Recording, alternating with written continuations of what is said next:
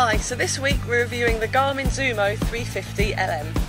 Now some people say that this unit is heavily overpriced. It's nearly 4 times as much as your car sat-nav, but there are 4 important questions you need to ask yourself about your cheap sat-nav. So, will it survive a fall? Ah! It does! And will it survive? No, I'm really joking. Actually, you're not at the moment. So I really go over it? No, it works perfectly. Good. Will it survive water? And can I punch the screen with my gloves on? I bet not, so that's why I need a Garmin Zumo 350 LM. Other important questions to ask are whether it will survive the vibrations on a motorcycle. And will the screen reflect the sunlight, making reading difficult? So Alexis, tell me how the Zumo fits to the bike. Well, you have this mount that it catches with these teeth here. The only thing that I would say, it's not lockable, so there constantly is the worry that at some point, maybe over a space of like 3-4 years, when the springs that operate these teeth here, that they might give way and then the Zumo might end up on the road. I think it would have been nicer if there would have been like a lock on here where you can lock the Zumo in place. What about the mount? Is that quite easy to... The mount is quite easy to put here on the handlebar.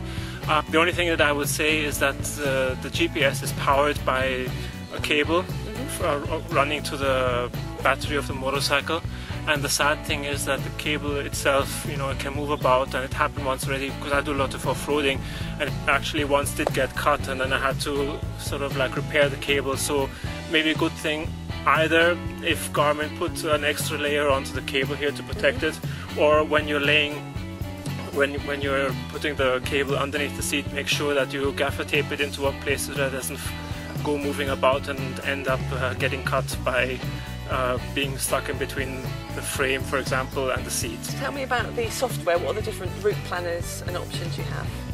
Well, there's different ways how you can plan your trips.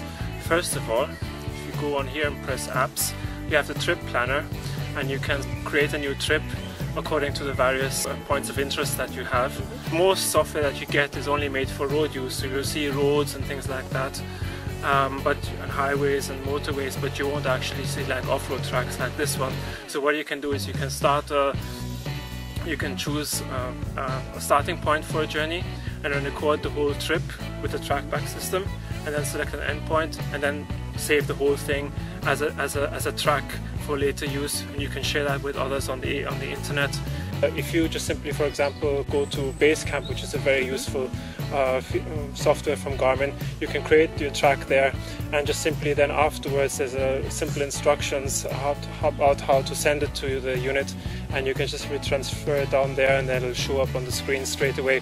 Now some people, they make the mistake, they expect this to show up instantly on the unit, and then when they don't see it there, they think it hasn't transferred, but it actually does take a bit. You switch the unit on, and after you've unplugged it from the computer, and it can take between 15 to 30 seconds for that trip that you've created on the computer to actually appear. It comes also with a service history, and it says to you, for example, you know, about oil chain greasing and when you last changed the air filter and stuff like that, and brake fluid change. Especially here with the oil and grease chain, I can see on my motorcycle in real life when I last oiled and greased my chain. I don't need my Garmin Zumo to tell me that, and I think the space that was used up, the software space on the unit, would have actually been more usefully invested in other features.